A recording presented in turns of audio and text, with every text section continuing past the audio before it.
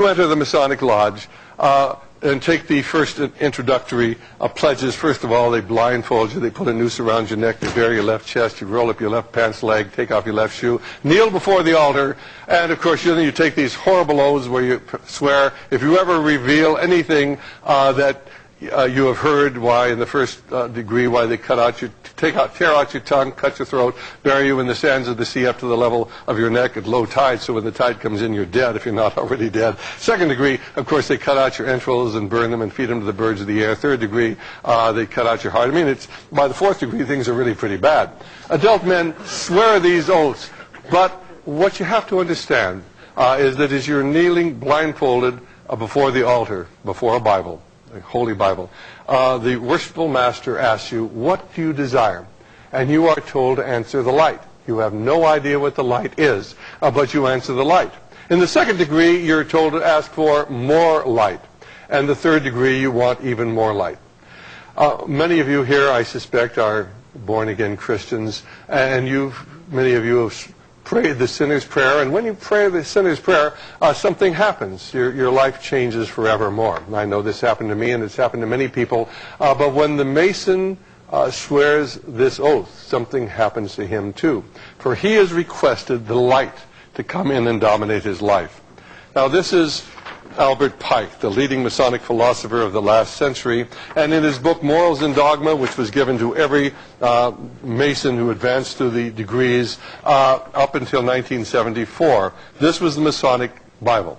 And what Pike wrote on page 104, Masonry conceals its secrets from all except the adepts and the sages of the elect, and uses false explanations and misinterpretations of its symbols to mislead those who deserve to be misled, to conceal the truth which it calls light from them, and to draw them away from it. In other words, you ask for the light, but we're not going to let you know what the light is.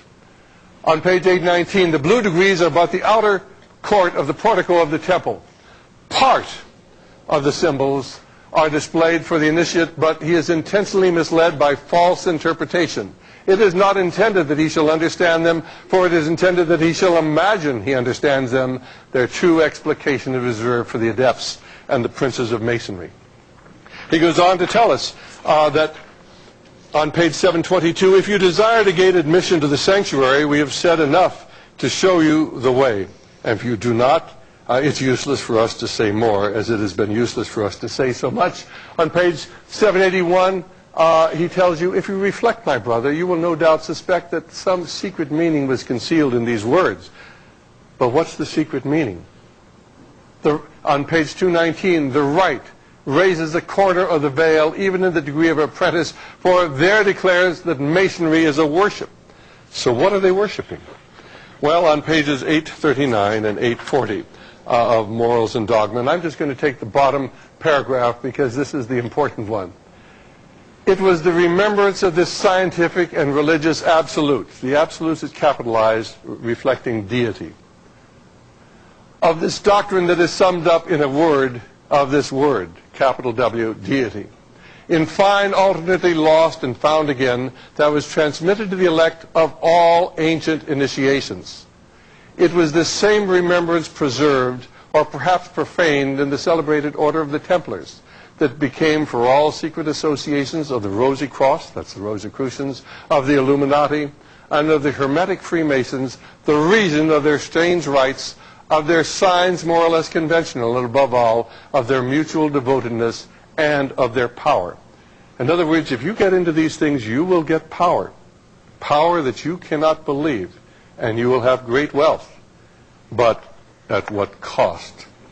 Well, when I went through Professor Quigley's papers, and of course we found the interview with him that we've already discussed, and if you get the interview, you'll actually hear him talking about these crazy right-wingers who come to him, and they show him that symbol, and they tell him that's the symbol of the Illuminati. And he says, that's not the symbol of the Illuminati. That's been around for 5,000 years. That's the symbol of the mystery religions of antiquity, and that's what it really is. This is the symbol of the mystery religions of Persia and Babylon and Egypt. This goes back to the ancient pagan religions, which are the basis of all modern-day secret societies. And every single one of them ties into this. Now, you recall that we were talking about the Knights Templar. What were the Knights Templar? They were a religious order that in the, about 1,000, 1,100 went on the Crusades, and they were to guard the temple, where once it stood Solomon's Temple, Temple Square, where today the great Mosque of Al-Mar is. But there, of course, they came in contact with people who were part of the mystery religions. And they came back to Europe in the 1200s. They became the most significant financial force in Europe. They became the bankers of Europe. And using a fractional reserve banking system, all of the monarchies of Europe became indebted to them, just as governments today spend more than they have. So in those days, they spent more than they had, and the Templars dominated what was going on. But, of course, then it was discovered that the Templars were Luciferian, and Jacques de Molay, their leader, was burned at the stake in the early 1300s. Of course, today, the young people who are sons of Masons belong to the de Molays, as did Bill Clinton. Let me read again that final statement on page 840 of Morals and Dogma. It was the remembrance of this scientific and religious absolute, of this doctrine that is summed up in a word, of this word, and find alternately lost and found again, that was transmitted to the elect of all ancient initiation. It was this same remembrance preserved, or perhaps profaned, in the celebrated order of the Templars that became, for all the secret associations of the Rosy Cross, of the Illuminati, of the Hermetic Freemasons, the reason for their strange rites, and of their signs more or less conventional, and above all of their mutual devotedness and of their power. What is it about? Well, on page 321 of Morals and Dogma, Pike lays it right out. Lucifer, the light bearer, strange and mysterious name to give to the spirit of darkness. Lucifer, the son of the morning, is it he who bears the light, and with its splendors intolerable, blinds feeble, sensual, or selfish souls? Doubt it not. Why, it's simply Luciferianism. If you read Manly P. Hall's book, The Lost Keys of Freemasonry, he's very, very clear what it's about. When the Mason learns that the key to the warrior on the block is the proper application of the dynamo of living power, he has learned the mystery of his craft. The seething energies of Lucifer are in his hands. That's what it's all about. It's Luciferianism, and manifested in every aspect of our society today. Little wonder they want to take God out of our schools. In a book called Spiritual Politics, written by Corrine McLaughlin and Gordon Davidson, a very important book written by people who are involved in the occult, they will explain to you what it's really all about. J.P. Morgan, the great banker, of course, was into astrology. He said his astrology told him how to make his investments, to make all of his money. Henry Ford was involved in the occult. Andrew Carnegie was involved in the occult. And Colonel House, the man who was able to control Clemenceau in Orlando and Woodrow Wilson and FDR, and able to go in the room and talk to people, and of course convince them to take up his ideas. The man who was so intent upon having communism survive when others wanted to do away with it, he was one of the leaders of the occult movement. And of course this is why he left a copy of the protocols for those in the future to uncover. And so we begin to see these patterns unfolding. Let me read again what Manly P. Hall said, because this is so important. When the Mason learns the key to the warrior on the block is the proper application of the dynamo of living power, he has learned the mystery of his craft. The seething energies of Lucifer are in his hands. You can read the Book of Revelation by Barbara Marx Hubbard. The original manuscript was actually been somewhat altered. This book you can get at bookstores today. It tells about the coming horror that is going to occur in the mass extermination of people. This book was published by the Lawrence Rockefeller Fund for the Enhancement of the Humanities. But in the original text, which we have, she says this. Now, this book is channeled to her, and she readily admits that, by what she calls the Christ light, but I believe is the demonic spirit. And she is rewriting the book of Revelation so you, if you are an occultist, can understand it. She quotes Revelation 6:8, and I looked, and behold, a pale horse, and his name that sat on him was Death, and hell followed with him, and power was given unto them over a fourth part of the earth, to kill with the sword, and with hunger, and with death, and the beasts of the earth. And then she goes on to say, out of the full spectrum of human personality, 1/4 is electing to transcend with all their heart, mind, and spirit. 1/4, however, is resistant to election. They were unattracted by life ever evolving. Their higher self is unable to penetrate the density of their mammalian senses. They can't be reached. They're defective seeds. Ladies and gentlemen, she's talking about you and me, those of us who worship the Lord Jesus Christ. Now, as we approach the quantum shift from creature human to co-creative human, the destructive 1/4 must be eliminated from the social body. Fortunately, you, dearly beloveds, are not responsible for this act. We are. We are in charge of God's selection process for planet Earth. He selects, we destroy, for we are the riders of the pale horse, death. Let's go on and just point out that this is a book written in about 1900 by Rudyard Kipling, and all of his books at that time had the swastika on the front. Remember, he wrote the eulogy to Cecil Rhodes. Of course, he himself was involved in the occult. That's an occult symbol. That's why Adolf Hitler used the swastika, because it was an occult symbol. Of course, Harry Truman, who gave China and Eastern Europe to the communists, was a 33rd degree Mason. Winston Churchill, who insisted on the invasion of Gallipoli and of North Africa to create the carnage that would justify a world government, was a Druid, entered the Druids in 1908, was a 3rd degree Mason, and that's why he got along so well with FDR, J. Edgar Hoover, who was in office. It didn't really matter whether the Democrats or Republicans were there. He was always in office. He was a 33rd degree Mason. That's how you get ahead in government. Let me take you to the material I gave you a little earlier from the Lucis Trust. And you remember I showed you this page before where they were talking about meditation letting in the light. Well, now you can know what the light is. Light is Lucifer. Let's go down to the second Roman numeral, alignment. We project a light of lighted energy towards the spiritual hierarchy of the planet and the planetary heart, the great ashram of Sanat Kumara. Who is Sanat Kumara? We'll just change the letters around. It's Satan, of course. I mean, they're so openly and so blatant about it, but most people don't understand. Where does communism fit in this whole scenario? Well, Reverend Richard Wurmbrand was a Protestant minister living in Romania. He was arrested, put in prison, and tortured for 14 years to break his faith. Many of the ministers who were with him, of course, eventually broke. Many of them died in prison. When he finally got out of prison, he couldn't understand why they didn't just put him in prison. Why did they want to break his faith? And so he began to study Karl Marx. And, of course, what he found out that Karl Marx, contrary to everything you've ever been led to believe, was not an atheist. And Karl Marx did not believe in socialism and communism. He was a Satanist, and he realized that socialism would destroy Western Christian civilization, which he hated.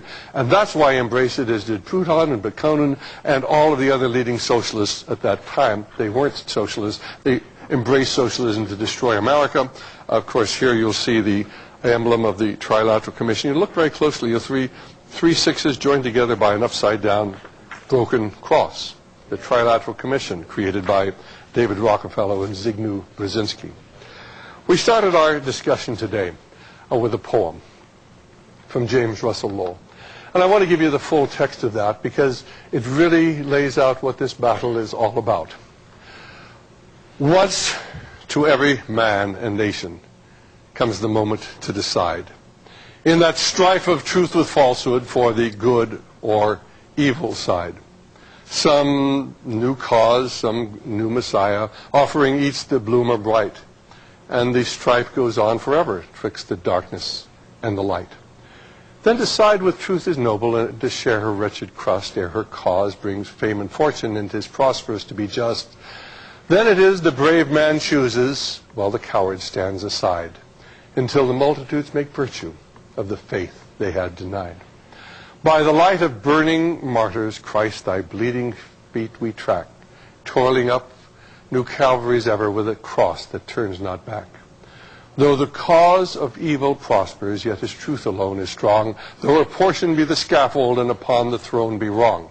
But that scaffold sways the future, for in the dim unknown standeth God within the shadows, keeping watch above his own.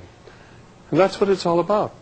Martin Luther understood this battle when he wrote that great hymn that we used to sing in church. We don't sing it anymore. A mighty fortress is our God, when he said, for still our ancient foe doth cease to worketh woe. His power and craft are great, and armed with cruel hate on earth is not his equal.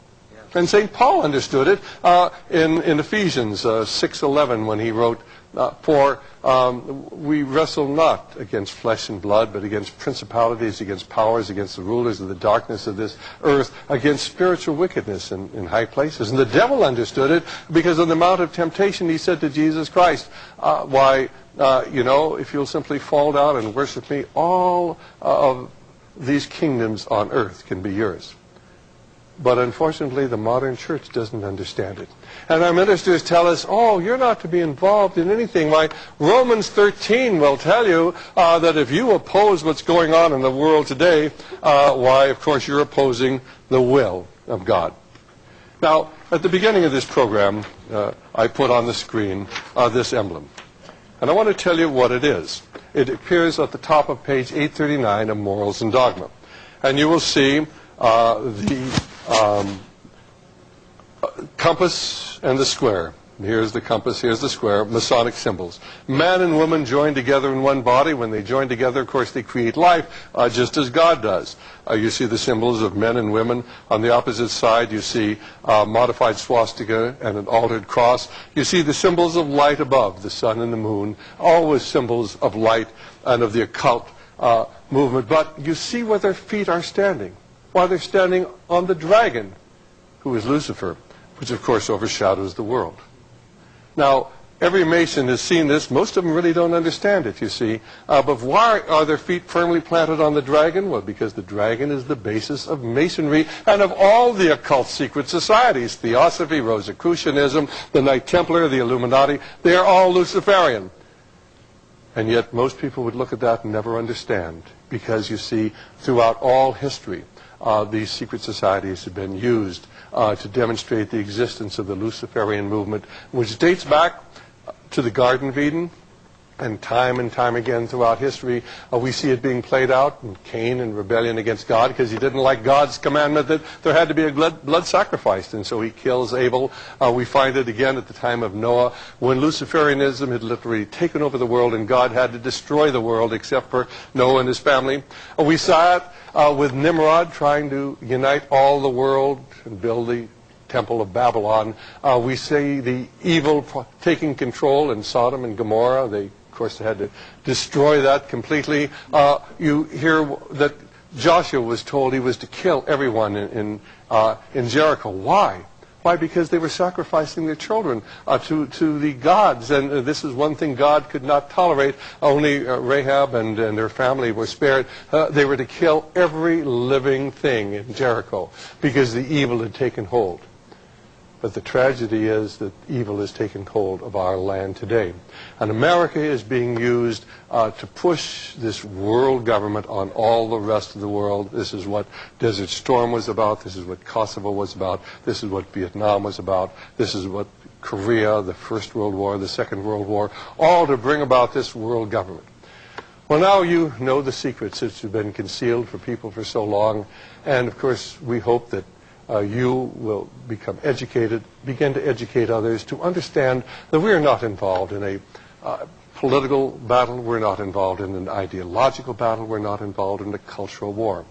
We're involved in a spiritual war that is being fought on a political and ideological and cultural battlefield. And it is our job to be involved and to educate people as to what is happening. It was in 1838 when Abraham Lincoln addressed the Lyceum in Springfield, Illinois, and he said this: "At what point should we expect the approach of danger? By what means should we fortify ourselves against it? Should we expect some transatlantic giant to step the ocean and crush us with a blow? Never. All the armies of Europe and Asia and Africa combined could never by force take a drink from the Ohio or make a mark on the Blue Ridge, not in a trial of 1,000 years. Then at what point should we expect the approach of danger? And I answer, if it ever reaches, it must spring up among us. It can never come from abroad. If destruction be our lot, we ourselves must be its authors and its finishers. As a nation of free men, we shall live on through all time, or die by suicide." And ladies and gentlemen, we're dying by suicide today. Let me close with that quotation which is engraved in the marble behind Thomas Jefferson's statue in the Jefferson Memorial in Washington, D.C. "God, who gave us life, gave us liberty. But can the liberty of a nation be secure when the conviction has been forgotten that liberty is the gift of God? I tremble for my country when I reflect that God is just, and his justice cannot sleep forever. Our job, first of all, is to pray as if it's up to the Lord, and then to work as if it's up to us, to educate people and to bring the truth to as many people as we can in the time that we have left. Let me thank you for your attention and for being such a good audience. God bless you. What is your problem? Just that, sir. Okay. I'm a Christian, sir. I'm pure and virtuous and wholesome and innocent. How can you say anything bad about me? Sir, you need to be born again. I am born again. Now, did you just say that you were Lucifer? I am Lucifer. Okay, define Lucifer for me. Pure, virtuous, wholesome, innocent individual that's out to help people. Lucifer is? Yeah. Say that again. Lucifer is a pure, holy... Virtuous. Virtuous. Now, is he the Lucifer that God created? That's the same one. Oh, man, this is great. I'm going to put this on the internet. Oh, Amen. God bless you, Amen. brother. Because that's exactly what the Shriners and Masons teach, is that Lucifer is light. No. And you're about confirming those hospitals? You know what, sir?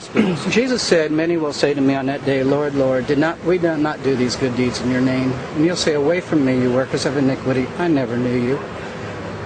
Jesus said it? In Matthew chapter 5. Mercy. No. That's hard to believe. So you're a Christian and you don't know that. Actually, No, I really am.